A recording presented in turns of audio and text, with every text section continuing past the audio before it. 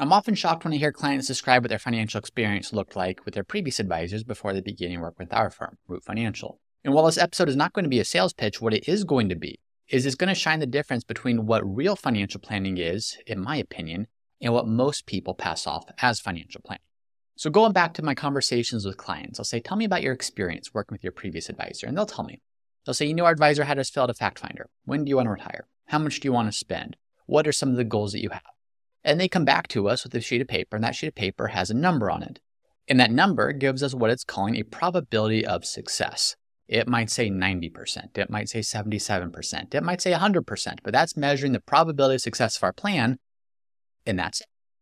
And I'll ask if there's anything else, and the clients will say, no, that is our financial plan. Anytime we talk to our financial advisor, we get an updated number, and that updated number gives us an updated probability of success. And to them, that's what financial planning is. So in this episode, I'm going to tell you why that is not financial planning and what financial planning should be. What that is that's a Monte Carlo analysis. And a Monte Carlo analysis can be a helpful tool, but only in specific areas. You should never confuse Monte Carlo analysis for an actual financial plan. This is why. A financial plan should show you what's possible. It should give you steps to take to arrive at your goals, specific things you should be doing, and finally, it should uncover the right strategies to optimize everything that you've worked for and do so in alignment with the way that you want to spend your money and what you want your money to do for you. That's not what a Monte Carlo analysis does. So what is a Monte Carlo analysis? A Monte Carlo analysis or a Monte Carlo simulation is a model used to predict the probability of different outcomes when there's a random variable present. So what is that random variable? It's investment returns. If you're going to retire, you can more or less control how much you spend. You can more or less control how long you're going to work. That is an input that you have control over. One thing that we do not have control over is investment returns. And there's two ways in which we don't have control over it. One way is we have no idea what investment returns will actually be. That much is obvious. Is the market going to return 10%, 6%, more or less? Who knows? We have history as our guide, but that does not tell us exactly what the market will do going forward. Now, most people know that. The second part of investment returns that we have no control over is even if we could predict with certainty what your average return was going to be over the course of your retirement, we would not know the sequence in which you receive those returns or you achieve those returns. So that's what a Monte Carlo analysis helps with. If you run a standard retirement projection, you might look at what does your retirement look like, aka do you have enough money to last the rest of your life if you get some rate of return. Let's assume 6%. So the starting point for many of these financial projections that financial advisors are running, it's using straight line projection of what if you get 6% every single year? What if you get 7% every single year? Are you going to meet your goals? The answer to that could be yes. And even if you were able to guarantee that you could get that average return, let's say 6%, there is still the possibility that your plan fails. And there's the possibility because of the sequence in which you receive those returns. You're never going to get exactly 6%. You're never going to get exactly 7% or 8% every single year. So what a Monte Carlo analysis does is it looks at the return characteristics of the underlying asset classes. Large cap stocks, small cap stocks, international stocks, bonds, real estate, whatever it is. It looks at the return and the risk characteristics as measured by something called standard deviation. And it runs 1,000 different scenarios. Saying if you take these return characteristics and run those through good market environments, bad market environments, all these different possibilities, and what percentage of the time are you successful, aka you don't run out of money.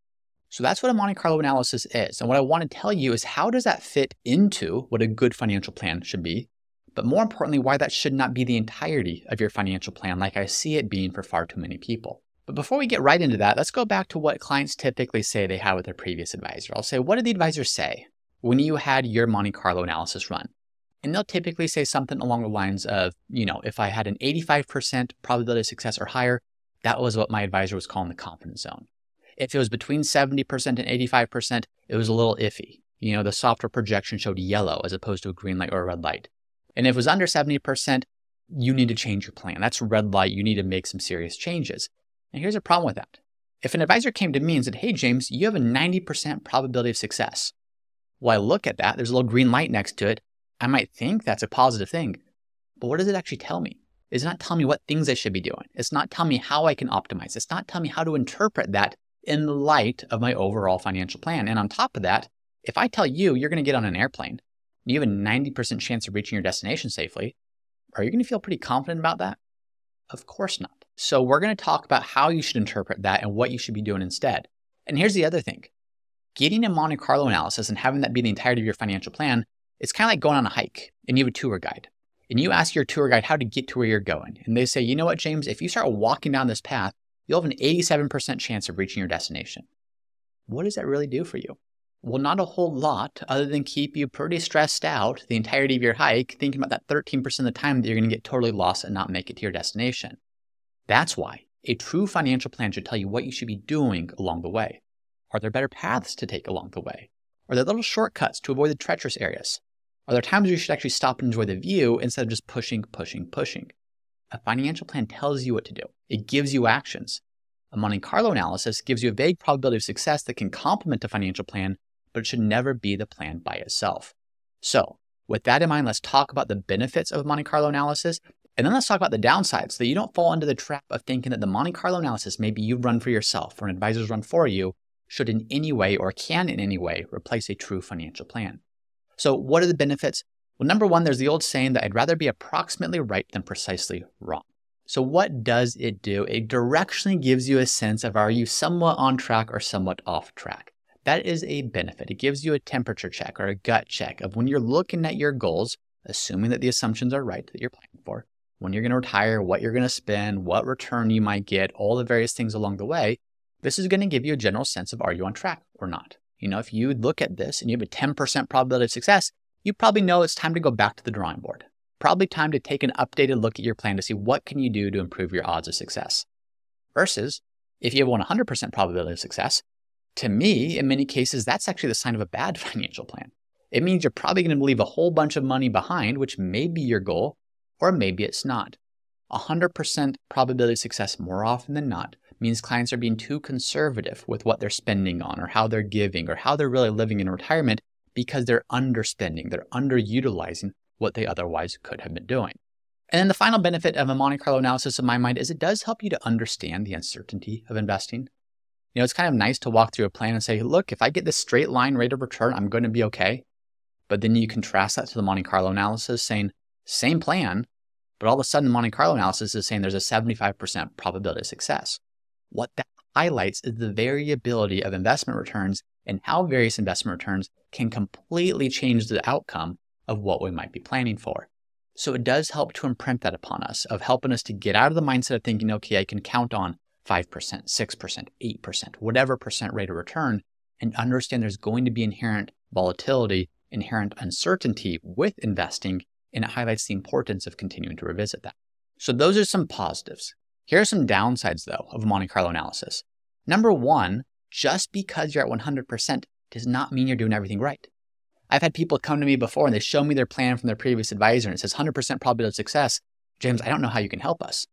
And I'll point out to them, say, hey, just because you have a 100% probability of success does not mean you're doing anything right. It probably gives that impression that you're good, you're dialed, you can go ahead and do this and there's nothing that you need to change, but that couldn't be further from the truth. Let's look at a simple example. Let's assume that you want to spend $60,000 per year in retirement. And let's also assume that you have Social Security for you and a spouse, and you have a pension. And between those three income sources, you have $70,000 per year coming in after tax. Well, regardless of what you're doing with your investments, you're going to have a 100% probability of success when you look at a Monte Carlo analysis. The reason for that is you don't need your investments. Your pension, your Social Security, they're covering everything. You could be invested in a horrible portfolio for you, and the probability of success is still going to read 100% because the projection is going to say you're going to meet your needs for the rest of your life without running out of money. What it's not going to show you is you're invested wrong. There's tax strategies that you could implement to improve what you're doing. There's better ways of spending or withdrawing your money or whatever it might be. Those are things that a real financial plan shows you. Those are things that real financial planning does, where it doesn't just say what's your probability of success and then ends there. It says, what can you do to improve this? What can you do to optimize, either from a financial standpoint or an overall quality of life standpoint? The second downside of just looking at a Monte Carlo analysis is that it doesn't show you the path from where you are to where you want to be and what could be improved along the way. So what should a real financial plan look like? If you're just considering retirement, let's use that as an example. Well, it should show you what's the cost of your retirement. How is that changing over time with inflation? How is that changing over time with taxes? So give a sense of what's your annual cost going to be, not just year one, but year 2, year 3, year 5, 10, 15, and beyond. Now, once you know what the cost of your retirement is going to be, what non-portfolio income sources will you have coming in? Is it Social Security? Is it pension? Is it an annuity? So what income sources do you have coming in to help meet those expenses? And then number 3, what's the gap? What's the gap between the income sources you have coming in and the expenses that you're going to have every single year throughout retirement? From there, a real financial plan should help you to understand, how do you fill that gap? That gap is going to come from your portfolio, most likely. So what does that represent as a withdrawal rate? How should you be invested in your portfolio to support that withdrawal rate? What accounts should you be withdrawing from? Start looking at this stuff to make sure that you're on track for retirement, and then from there you get a very clear sense of what can be adjusted, what can be improved. Is it your spending that can be enhanced? Is it your tax strategy that can be improved? Is it your investment allocation that needs to be tweaked? Do we need to factor in things like long-term care, healthcare, life insurance, other protections to your plan? What about estate planning and beneficiary designations? How can you pass this on well after your time here is done? So those are just some simple examples of things that a Monte Carlo analysis is never going to look at. A Monte Carlo analysis is a very high-level gauge of how are you doing given the assumptions of your plan, but it's never going to tell you step by step what you should do. That is what a good financial plan, a real financial plan, should be doing. The third downside of just looking at a Monte Carlo analysis is it doesn't show you the magnitude of failure. Now, this is a big one. Let's assume that you have a probability of success of 25%. Is there any case where that's okay? Now, my guess is many of you are probably thinking no. Who on earth would retire with only a 1 in 4 probability of success? Well, here's my thoughts on this. Well, let's assume that you're retiring and you want to spend $6,000 per month. And you have your portfolio to help meet some of those needs, but you also have 2 Social Security benefits and a pension, and those total $5,800 per month. And you only have a very small portfolio. Well, what happens if your portfolio runs out? What that's going to trigger is your Monte Carlo analysis saying, hey, that was failure. You ran out of money, so we're counting that as a failure. But what we have to look at is, what's the severity of failure in that instance? You wanted to spend $6,000 per month. Your portfolio is now gone, but that doesn't mean you can't spend anything. It just means now you're limited to $5,800 between your Social Security and pension benefits. Is that bad, all things considered? Well, it's bad if Social Security or your pension get impacted, but otherwise, assuming you have $200 of discretionary expenses that you could cut out, it's not that bad in the grand scheme of things. Now let's compare that to another individual who also wants to spend $6,000 per month.